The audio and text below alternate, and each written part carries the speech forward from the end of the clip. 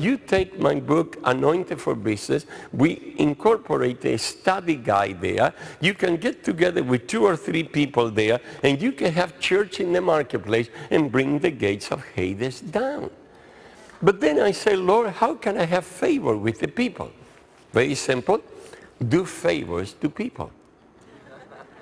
And that's why we have our conference in Hawaii this year. There is a flyer out there that I invite you to help yourself to. This is something that Peter and Cindy and Mike helped me launch in Argentina. A lot of what we are doing worldwide is happening because of that institute that we launched in Argentina. Peter was the dean and the grand poobah of that. Well, this year you're going to come to Hawaii to a state that the heavens are open. You are coming to a state that it doesn't matter if the Democratic or the Republican candidate wins the governorship, either one is already in the kingdom. You're going to come to a state where every school has been prayer walk, every teacher adopted, every student being interceded for.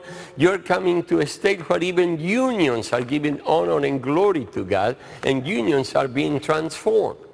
So let me encourage you, if you want to see it, to touch it, to feel it, to smell it, come to the conference in Hawaii, November 9th through the 13th.